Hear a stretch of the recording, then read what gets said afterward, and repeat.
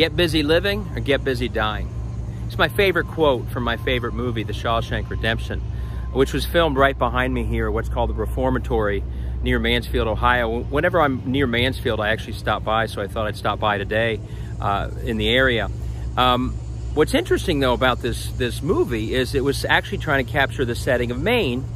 And those of us who are always promoting Ohio are very proud that when looking for the thing that looked most like Maine, they chose Central Ohio. Not just because of this building, but because of the beautiful rural areas around Mansfield. I'm here today also, though, because I've recently written my own story, A Simple Choice. I'm not claiming it's the next Shawshank Redemption, by the way, that also connects Maine to Mansfield, Ohio. The first chapter literally takes place at a beautiful place called Pemaquid Point, Maine. And the second chapter takes place here in Mansfield. And they really are the two dominant sites of the entire story. And like that quote, get busy living or get busy dying, my characters face also a major choice.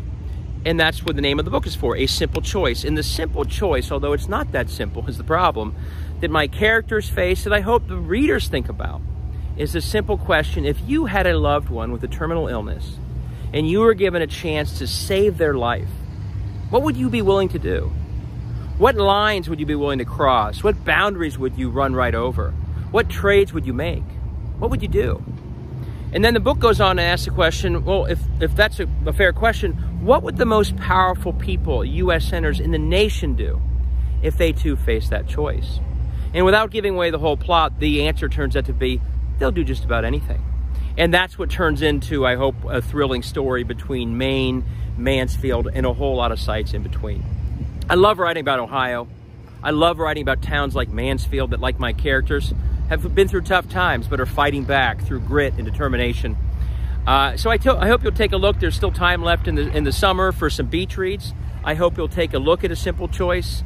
Buy it wherever you buy your books. I hope you enjoy it, and I look forward to getting your feedback. Thanks so much. Take care.